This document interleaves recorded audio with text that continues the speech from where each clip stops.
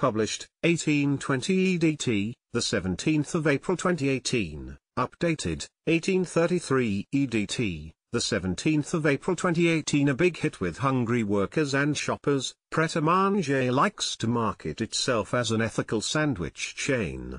But its reputation has been dealt a humiliating blow after it was banned from advertising its food as natural because its bread has too many additives.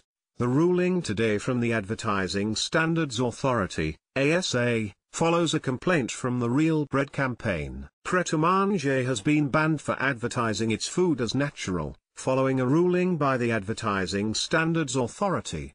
It was determined the brand's bread has too many additives. Pret said the E numbers were commonly used in other products across the high street and its bread was cleaner than other brands. But the Real Bread campaign said consumers were being misled by Pret's boast that it sold natural food. There is no information on Pret's sandwich packs, shelf labels or website about the use of E numbers in its bread. For example, the ingredients of its tuna and cucumber sandwich are listed in detail, but there is nothing about the bread, which is simply described as granary''. On its website, the firm says, "We combine our pole and line caught skipjack tuna mayo with spring onions, chopped capers, a touch of anchovy paste and a squeeze of lemon, paired with sliced cucumbers and just a dab of butter. This is a simple, delicious sandwich." While there is no mention of E numbers in the bread, the sandwich packs carry the word natural 5 times. The ASA ruling relates to the way Pret markets its food on its website and social media, not on signs in outlets or the labels on packs. Pret's Facebook page boasted it offered an alternative to processed fast food, and sold proper sandwiches avoiding the obscure chemicals, additives and preservatives common to so much processed and fast food.